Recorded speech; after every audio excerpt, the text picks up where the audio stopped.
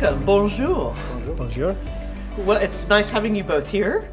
I guess one of the first questions on my mind is, why is SNC-Lavalin acquiring Atkins? Well, SNC-Lavalin have a 5-year goal to become one of the top 3 E&C companies in the world. And basically this transformational acquisition coming together of the two organisations will position us clearly in the top tier E&C companies in the world.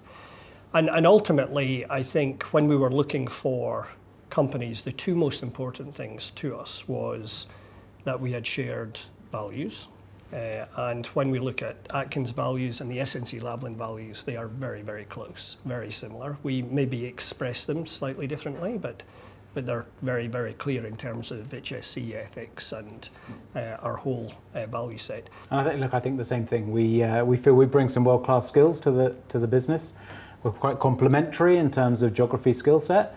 So the opportunity to put that in front of some clients, engage with different teams, and look, it's a great career opportunity for our staff, I think. And the second thing is quality.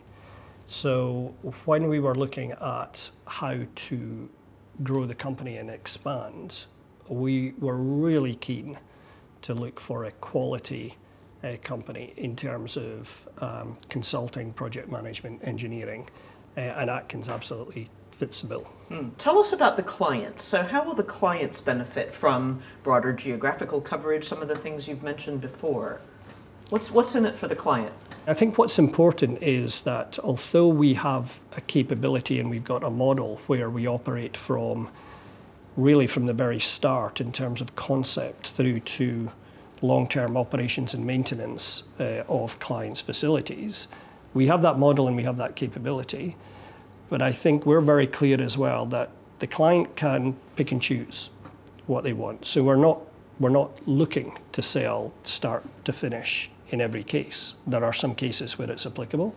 Then there's other cases where the client wants a specific service. And I think for Atkins as is, I think having that start to finish capability will add to a client who maybe in the past has done had some consulting work or some engineering work, but actually wants a little bit more, then this will be available, should the customer want it.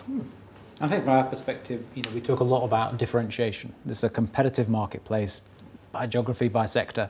There's nowhere where you operate independent of the competition.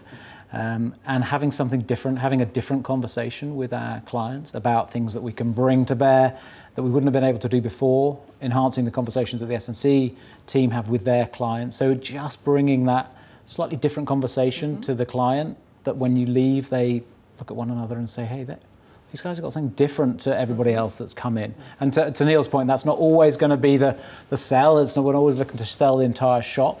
But having that opportunity to just bring a slightly different conversation.